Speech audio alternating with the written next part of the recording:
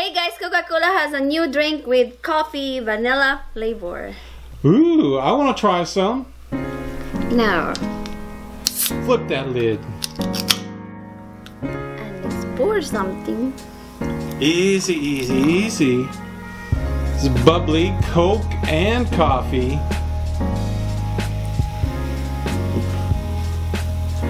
I'll try a little too. Ooh. This was the last can that Walmart had on the shelf. This should be a unique flavor. Coffee and Coke together? Will this work? Okay, let's try it. Okay, I'll take it. Here, you take that one. Use this. It smells like coffee. Coffee. Oh. It's so weird. Hold on. Huh. I don't know what to say. It's just such a weird flavor. It tastes like the frothy mocha and McDonald's. So I definitely taste the coffee flavor and Coke, but my brain doesn't want to believe that the two are together.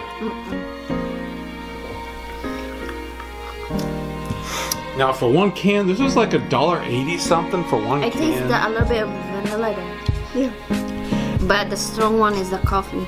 Yeah, I say it tastes a little vanilla too, but I don't like it.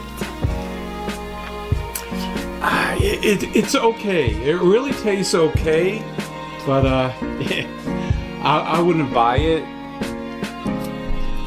Yeah. It was good to review, but this isn't something I would want on a hot day. But some people are addicted to coffee, and yeah, they might like it, but I don't think it's for me. But I'm glad I tried it. Something different, something to review. So yeah, there you have it. Coca-Cola with coffee. Who would have ever thought? Thanks for watching. Bye. Thanks for watching. Bye guys.